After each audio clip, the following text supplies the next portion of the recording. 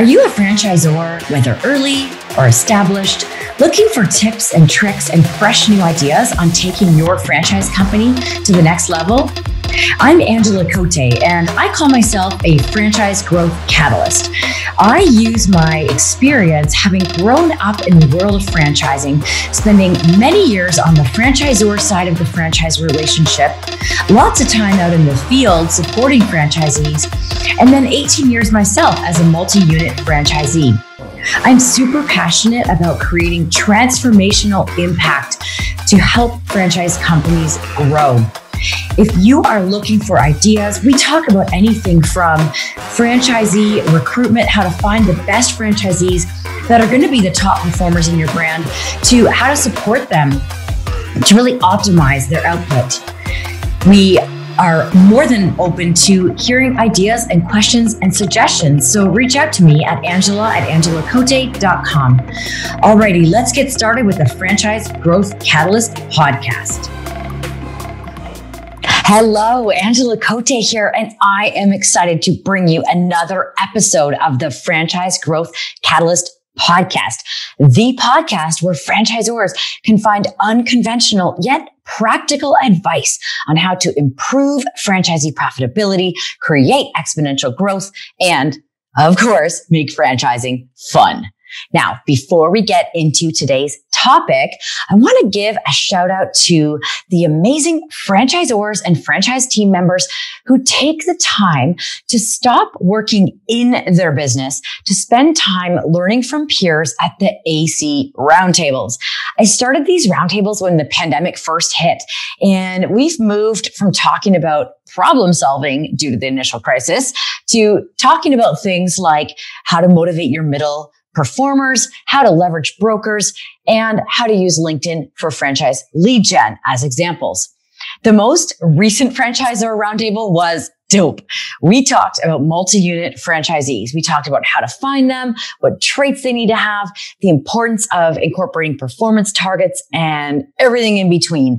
And we had so much fun that we're going to continue that conversation at our next roundtable. The Emerging Franchisor Roundtable was super awesome, and we talked about how to build the infrastructure for growth, everything from who is the first hire to how do you do this on a budget. And the key takeaways that we got were things like, I'm feeling so much lighter, and I'm glad to know that I'm not alone in my feelings and concerns. And we are doing okay. There's not just one way to do a franchise. These kind of takeaways just make us feel so fulfilled about the opportunity that we have to offer this to our network. The marketing roundtable was fire once again, with the topic being tips and tricks for how to use webinars for franchise lead gen. And we always have so much fun in that group. And we are accepting new members of all of these groups. So if you are interested and you are not checking out the AC roundtables, you are missing out. Be sure to go over to our website, angelacote.com, and find the roundtables page, and you can get more information there. All right. So on to today's topic. In your franchise recruitment process, do you sometimes lose a candidate and wonder, what could I maybe have done differently? Maybe they were like super enthusiastic and they were really excited about becoming a franchisee. And at the 11th hour, they send you an email saying they're just not ready. You probably feel crushed because they seemed so excited. I hear people say, we were so aligned, we were connecting, and, they were excited about solving that pain point. Well, I've got news for you. Losing candidates like this, you are not alone. We hear this all the time from our ongoing clients that we advise at our Play Bigger mastermind groups, and of course at the world famous AC roundtables. People talk about feeling, crushed when they thought a franchise candidate was going to be their next awesome franchisee, and they could almost feel that $40,000 or $50,000 franchise fee, in the bank. The good news is that today I'm going to slow you down a little bit to think about just a couple of things that might help you with your engagement of franchise candidates and ultimately help you move them to signing. assuming they are a fit. Now, the first thing we're going to talk about is the pain point. We probably have heard this before. And what I see happening is that people tend to overlook how deep they should go with this pain point, and they miss out on digging deeper on what is motivating the candidate to reach out to you. Once we hear what we think is the pain point, we often rush to respond too quickly about how we can solve that problem for them. But we miss out, if we rush too quickly, we miss out on the opportunity to learn more information, more important information that's going to help us show them even more why this opportunity is a fit. Sometimes their problem is a lot deeper than they even know. So, for example, if they tell you that the reason they're coming to you is that they're just not feeling fulfilled in their current job, you've got to find out why that is. So then you ask, oh, okay, what do you mean by that? Well, I don't feel like I'm making impact, and impact is really important to me. Oh, okay. Well, why do you think that you're not able to make impact? And then, they answer that. And then you say, well, how, what kind of impact are you wanting to make? And what do you think it would feel like if you could make that impact on, your community around you? How would your life feel different? And the next thing you know, you're finding out that they're coming home frustrated every night, and it's having a negative impact on their marriage and their family life. And so now you can tactfully bring that back into the conversation when you're feeling like, you need to kind of really keep them engaged. So you want to make sure that you find out as early as possible what the pain point is, because you need this exposed so that you can, well, first of all, ensure that your franchise opportunity actually solves that pain point for them, but you can keep coming back to how your franchise opportunity solves this pain point. So, when they're talking about these challenges, and then you can say to them, like, do you feel like owning an XYZ franchise would solve this pain point, and that you would come home feeling good about yourself because you created impact and you changed people's lives? So that's the first tip that I wanted to bring up. And that is on the pain point and digging much deeper and slowing things down when it comes to the pain point and coming back to the pain point as much as possible, ideally in every opportunity that you are having a conversation with them. Is that still your pain point? You could even ask, sorry, I'm adding one more thing here, but you could say, are you still feeling like the reason you're exploring this is because of the impact? Are you still feeling that? And if not, then, okay, well, what is it that's motivating you to still continue exploring this? You need to know this so that you can keep coming back to it, because they're not always going to be the one thinking about how this opportunity solves that pain point. Next up is a concept called next step selling. So tip number 2 I have for you today on keeping franchise candidates engaged is that we want to be focusing just on getting them to the next step. I often see people, and I've done this myself, where we're selling them on step 6, 7, or 8, or trying to close the deal too early. Let's slow down and think about what action do we want them to take as a result of this meeting we're in right now, assuming, of course, that they check all the boxes.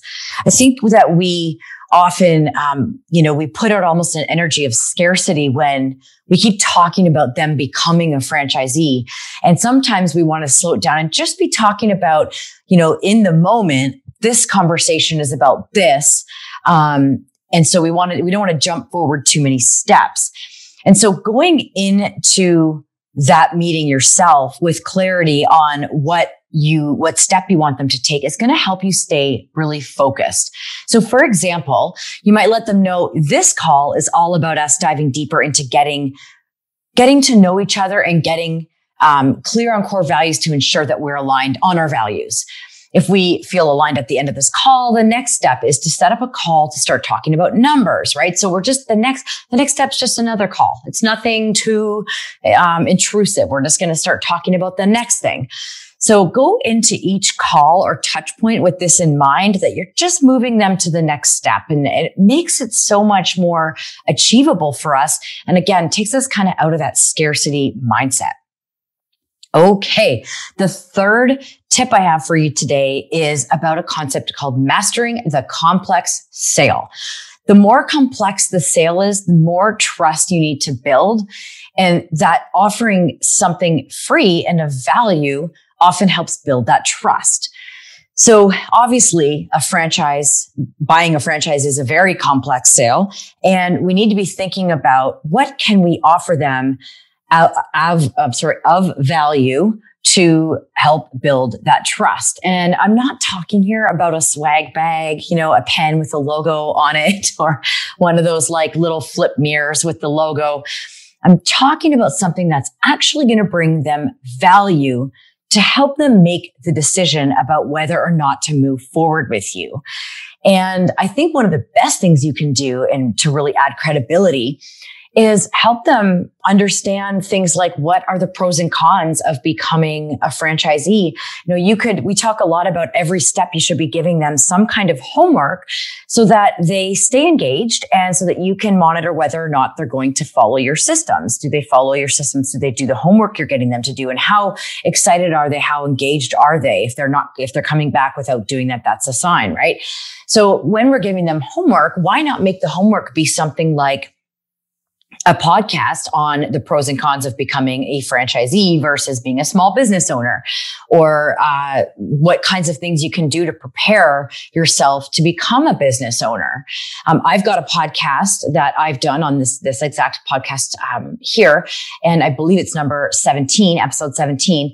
And I created it specifically talking to the franchise candidates, asking them to think through the traits of a top performing franchisee and whether or not they have those traits. So it goes through and asks questions about like themselves and how they can determine whether they have the traits of a high performing franchisee.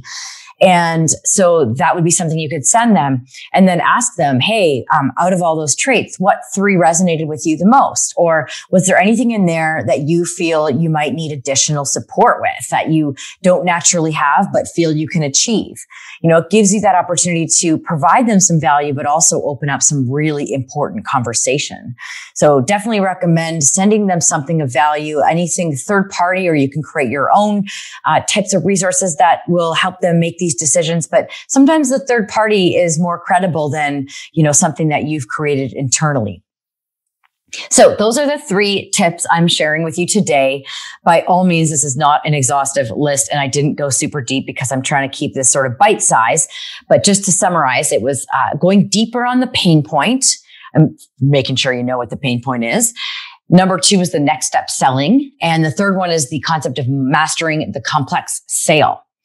Just one other kind of bonus thing I want to mention, though, is be careful not to put so much emphasis on following a strict process that you miss on going into these tactics. I often hear people talk about their 7 steps. We've got it down to 7 steps. We show them the webinar. We do this, we do that. And I don't hear these kind of more emotional connection pieces. Process is good, no doubt, because when we use a process, we learn what works and what doesn't, and we create efficiencies. And we make it scalable and systemizable so others can do it. But what good is all of that if you end up losing a candidate because you were trying to close them too early, or you didn't build trust with them by offering value, or like I might have said earlier, I think the biggest things is the pain point conversation. Did you maybe miss on finding their pain point, and you're not showing them how this solves their pain point and helping them think that through and how that's going to feel? So again, this was just a snippet of tips that we work on in our sessions with our clients at AC Inc. If you have questions about any of this, this is exactly what we love to help with. And we would love to hear from you. What stood out to you today from this content? And what other areas do you feel that you get tripped up in the franchise recruitment process? Are there other areas that you think, if I just could figure this one thing out, I think I could probably award more franchises within the franchise recruitment process? You can let us know by heading on over to the Connect page on our website at angelacote.com and putting some ideas and questions in there, because we love creating content that truly provides value for our audience and helps you break through those barriers and experience transformational growth. And who doesn't want that, right? All right. So on the note of transformational growth, go be awesome.